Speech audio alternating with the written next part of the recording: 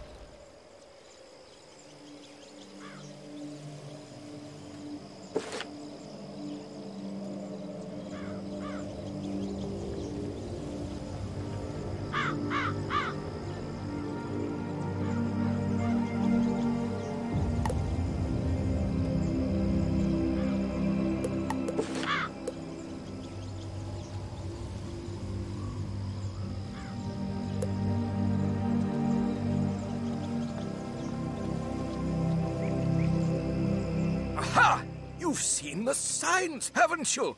Why, signs of the end of the spiral, of course. Peculiarities, instances of pure impossibility.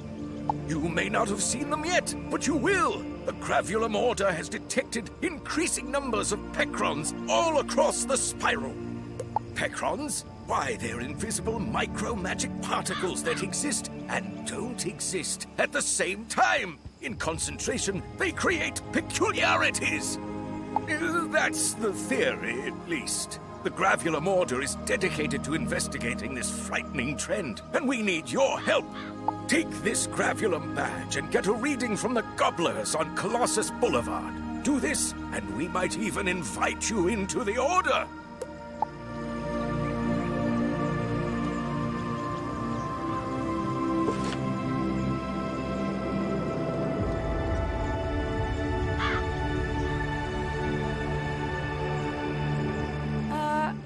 Help you?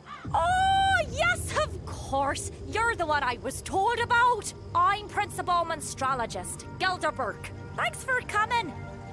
Headmaster Ambrose is allowing me to recruit talented and studious young wizards for an exciting new elective program, Monstrology. It's an ancient practice from my home world, Albion, and I've come to share monstrology throughout the spiral. So let's get started. The motto of monstrology is, know thine enemy. You'll learn to profile your enemy, extract their strengths, and use them to your benefit.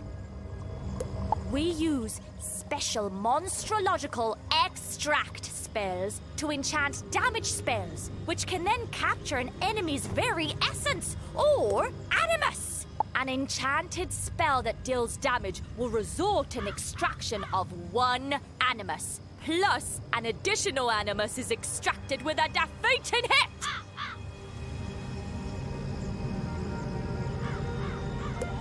Now pay attention here, because this is very important. To formally collect the animus you've extracted, you must win the duel.